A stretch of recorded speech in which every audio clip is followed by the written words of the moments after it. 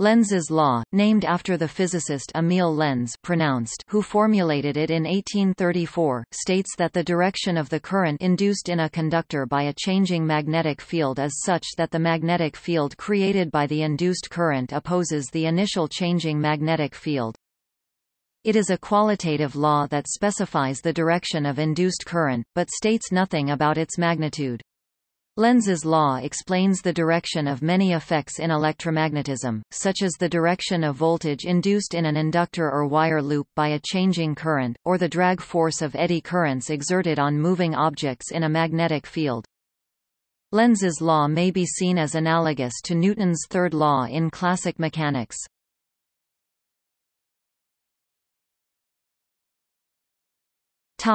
Definition. Lenz's law states that the current induced in a circuit due to a change or a motion in a magnetic field is so directed as to oppose the change in flux and to exert a mechanical force opposing the motion. Lenz's law is contained in the rigorous treatment of Faraday's law of induction, where it finds expression by the negative sign, which indicates that the induced electromotive force E _mathcall E and the rate of change in magnetic flux phi b _phi_math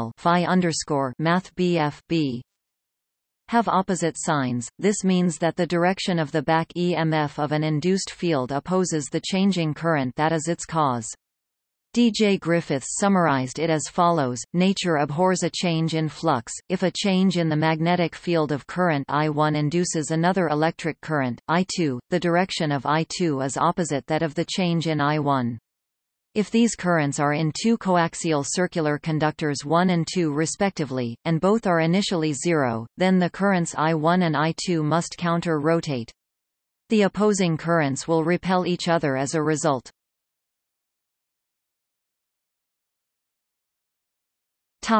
Example: currents bound inside the atoms of strong magnets can create counter-rotating currents in a copper or aluminum pipe. This is shown by dropping the magnet through the pipe. The descent of the magnet inside the pipe is observably slower than when dropped outside the pipe. When a voltage is generated by a change in magnetic flux according to Faraday's law, the polarity of the induced voltage is such that it produces a current whose magnetic field opposes the change which produces it. The induced magnetic field inside any loop of wire always acts to keep the magnetic flux in the loop constant. In the examples below, if the flux is increasing, the induced field acts in opposition to it. If it is decreasing, the induced field acts in the direction of the applied field to oppose the change.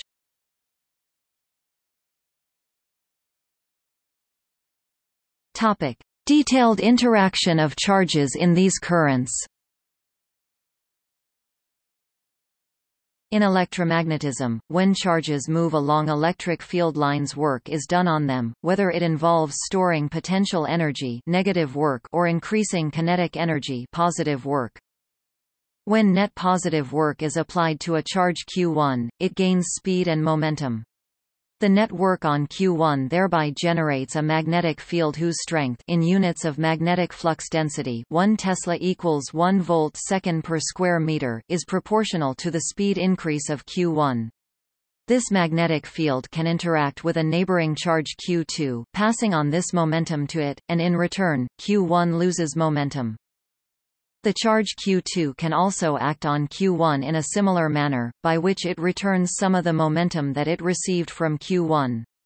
This back and forth component of momentum contributes to magnetic inductance.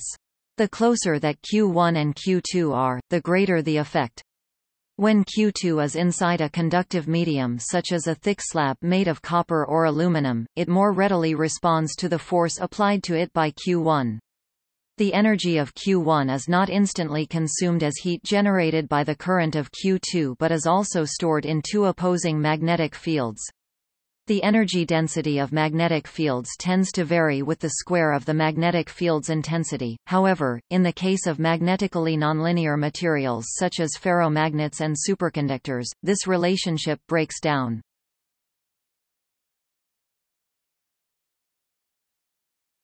Topic: Conservation of momentum. Momentum must be conserved in the process, so if q1 is pushed in one direction, then q2 ought to be pushed in the other direction by the same force at the same time. However, the situation becomes more complicated when the finite speed of electromagnetic wave propagation is introduced. See retarded potential. This means that for a brief period the total momentum of the two charges is not conserved, implying that the difference should be accounted for by momentum in the fields, as asserted by Richard P. Feynman. Famous 19th-century electrodynamicist James Clerk Maxwell called this the electromagnetic momentum. Yet, such a treatment of fields may be necessary when Lenz's law is applied to opposite charges. It is normally assumed that the charges in question have the same sign. If they do not, such as a proton and an electron, the interaction is different. An electron generating a magnetic field would generate an EMF that causes a proton to accelerate in the same direction as the electron.